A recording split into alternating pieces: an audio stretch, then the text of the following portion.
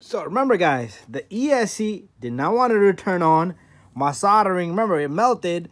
So there is a failsafe. My friend told me, but I didn't believe him. So I came home, got my creating success fired up on my Spectrum.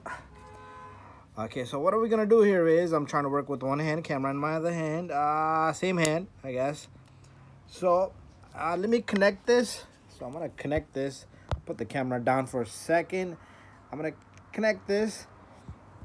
So all I did was connect that lead right there. So watch this now. We gotta work an ESC. So there is a fail-safe. If it doesn't detect signal, I guess it doesn't want to come on. So there we have it. The ESC is working. I'm gonna try to throttle forward a bit just to show you guys. There you go. It wants to go forward. I don't want to go too hard on it. And we got back. Anyways, that's what it is. It's good. And I lost everything, steering and everything, because it shut down completely. I don't know why. I'm guessing because of solder, so it did make a difference. Solder gave up.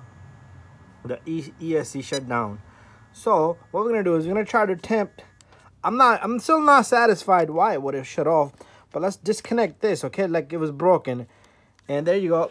Okay, the ESC comes on now for some reason, and it doesn't beep.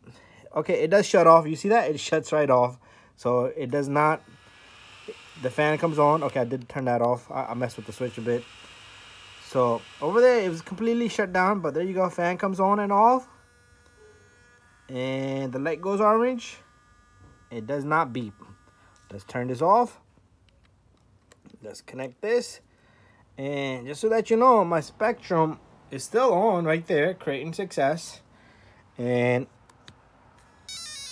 nice working. Fail safe, I guess. Fail safe it is.